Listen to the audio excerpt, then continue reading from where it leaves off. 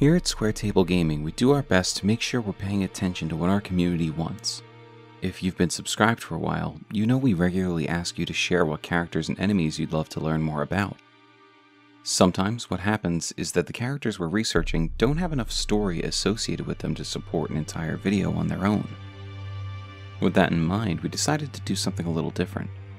Welcome to the Tarnished Files, where we're going to dig into some of the Tarnished we've been asked to cover in bite-sized lore segments where we give you as much info as we can based on item descriptions and in-game context. Before we open the Tarnished Files for the first time, we wanted to ask you to take a second and hit that subscribe button. The more viewers subscribe to the channel, the larger we can grow this amazing community. Thank you for sitting down with us and listening to our Elden Ring lore breakdowns. We can't believe how fast we've grown as a channel, and that is all thanks to you. Now, let's get back to the topics at hand. Old Knight Istvan is one of the few wizened Tarnished who survive to this day, which immediately links him to what is likely the first item we'll find in the game, the wizened Tarnished Finger. This item is a finger of corpse wax, so emaciated the bone is visible. It is a relic of those who came before, left to help those who would come after. It seems as though the goal of the wizened Tarnished is to help those in need, and engage in jolly cooperation. Those who did not survive their time in the lands between made sure to leave their fingers behind so future generations of Tarnished could help each other achieve their ultimate goal. And it seems Istvan, one of the few survivors, still holds true to his mission. We can summon Istvan to help us at the coastal cave where we face the demi-human chief, a tough battle for any new Tarnished to take on alone. Istvan's armor is all scaled. The corroded metal is reinforced with rock-hard scales, making it highly effective against non-physical attacks. The age of his armor and the need to reinforce it with scales shows us how long Istvan has been on his journey, and while he doesn't seem to have made much progress, his adaptability is clearly how he's lasted so long in the lands between. He wields the Dismounter, a difficult-to-handle weapon that demands much of the wielder's strength and dexterity, but with practice and ability, can serve as a versatile weapon even on horseback. He's been training with this sword long enough to wield it effectively, and even uses the Ash of War Gravitas, a skill that thrusts the armament into the ground to create a gravity well. In addition to dealing damage, this attack pulls enemies in. So while he is likely not an Alabaster Lord himself, he has mastered a skill of the Alabaster Lords, likely without their instruction. Old Knight Istvan may not have the charisma of our classic collaborator Solaire, but knowing his mission is to help other Tarnished above all else does make him a friendly face we can depend on. Unfortunately, in order to become Elden Lord, we may have to put an end to our new friend. During the Volcano Manor questline, the first Tarnished we are asked with hunting is Old Knight Istvan himself. Whether we're truly dedicated to the recusants, or simply using them to get to Rykard's Great Rune, in order to move forward, we have to kill our cooperator. And after researching Istvan, I have to admit, I feel a little worse about it now than I did when I fought him initially. Next, we have Anastasia, Tarnished Eater. This recusant can invade us in 3 different areas of the lands between: near the smoldering church in Limgrave, as you approach the corpse stench shack in Caelid, and while exploring the consecrated snowfield. She wears the clothes of a finger maiden, which to a desperate Tarnished, brought to the lands between maidenless, may seem like the perfect opportunity to start on the path to becoming Elden Lord. Unfortunately, once they get in close, she reveals her true nature and attacks with her butchering knife. This weapon's description teaches us everything we need to know about Anastasia. Huge carving knife made to cleanly butcher the human body, signature weapon of the ogress Anastasia, known to have eaten countless Tarnished while disguised as a finger maiden. While the name Tarnished Eater may seem like a title representing just how many Tarnished she has slain, it's important to remember that she is a recusant, and we all know how Rykard grows in strength, by eating his warriors. It's possible Anastasia is aware that in order to grow stronger, one must literally eat their enemies after defeating them. This gives her title and use of the butchering knife a little more context should it be that she is literally a cannibal.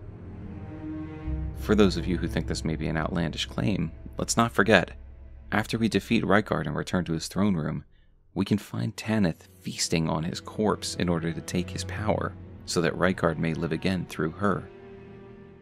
It's no large jump in logic to say that a tarnished recusant, who goes by the title of Tarnished Eater, may just live up to that name. Just make sure you take out Anastasia fast after she invades you, or you may end up on the menu. Since we just talked about a hunter of Tarnished, let's pivot and discuss a cooperator. Great Horn Tragoth is known as a famed knight of assistance who makes his way across the lands between, helping Tarnished who have hit a snag in their adventure. We're even able to summon him for 3 separate fights: the Draconic Tree Sentinel, the Magma Wyrm, Makar, and Starscourge Radahn. His armor description tells us, countless Tarnished facing adversity in the lands between have survived thanks only to the Great Horn One's aid. And the Bull Goat's talisman tells us, bull goats are associated with the stout and mighty Tragoth, said to be unflinching in combat, now a silent comrade to those who fight. Again, we have a Tarnished who has made his top priority helping others reach the throne. Tragoth is so powerful he wields the Giant Crusher, a hammer made from a boulder used in the war against the giants, one of the heftiest weapons in the entire lands between, which speaks to how long Tragoth has been a warrior, dating all the way back to the war against the giants. This weapon tells us, after the giants were quelled and man turned against man in violence, this weapon was all but forgotten. Man has grown feeble in comparison to his forebearers. So Tragoth is clearly a powerful Tarnished, preferring to utilize a hefty weapon. Unfortunately, again, we are forced to do battle with Tragoth should we follow the Volcano Manor questline. While the recusants of Volcano Manor say they hunt all Tarnished, they certainly have an affinity for attacking those who have made it their mission to help others. Lastly, we wanted to take a look at Mad Tongue Alberic, the only Tarnished able to invade you within our version of the Round Table Hold. Should we jump off the balcony, this Tarnished invades, giving us a reverential bow before attacking with his scythe, ice magic, and the heretical Briars of Sin sorcery. This is a difficult encounter for a new Tarnished, and should we defeat him, we are rewarded with the Taunter's Tongue, which allows your world to be invaded without any furled finger cooperators present. And it also shortens the interval between windows of opportunity for invasion. The context of who Alberic is and why he's carrying an item that makes it easier for you to be invaded isn't discovered until well into Elden Ring, after reaching the version of the Round Table Hold that exists in Lanedale.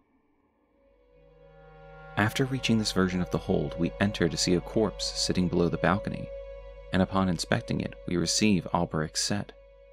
Multiple pieces of this set provide us with the following insights. Set with red glintstones, said to be formed by the blood of sacrifices. Strengthens thorn sorcery. Alberic was an aloof yet disturbed heretical sorcerer, said to have been driven mad by jeering tongues during his service to the Round Table Hold long ago.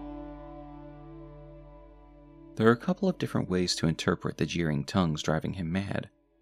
One line of thought is very literal. Due to his dalliances in heretical sorceries, he was looked down on by other Tarnished of the Hold, and constantly berated for dabbling in arts forbidden by the Golden Order. This would lead him to start invading other Tarnished worlds. Another thought could be that the jeering tongues were a symptom of learning his heretical sorceries.